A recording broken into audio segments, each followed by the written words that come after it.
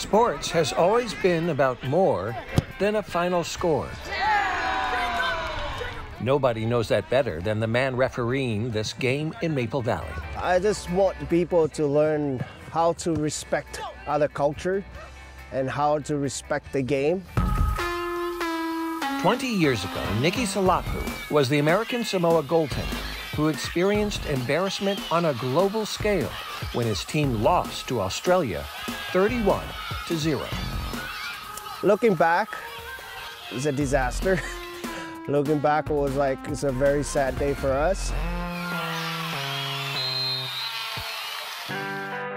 Nicky thought about quitting the sport, but instead, as the documentary Next Goal Wins shows, he became captain of the team, a warrior determined to use the most humiliating day of his life as motivation.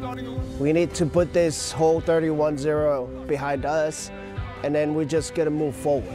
We just want to score one goal to make the difference, to tell the world that we love football.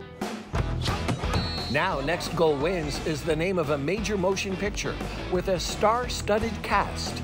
This story of Nicky's team will serve as inspiration for generations to come.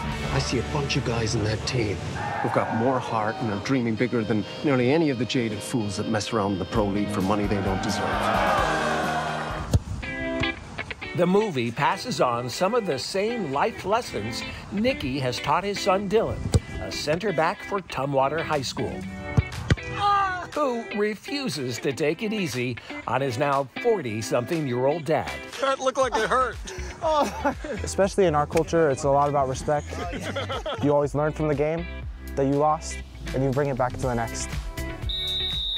Life is full of challenges, and you can't win them all. Be smart here, be smart here. But a game can teach its players composure, resiliency, and mutual respect. Good game, good game, good game. It's all about passion. It's all about love. Good job, boys. Well done. The final score is only some numbers. You got to show a lot of respect.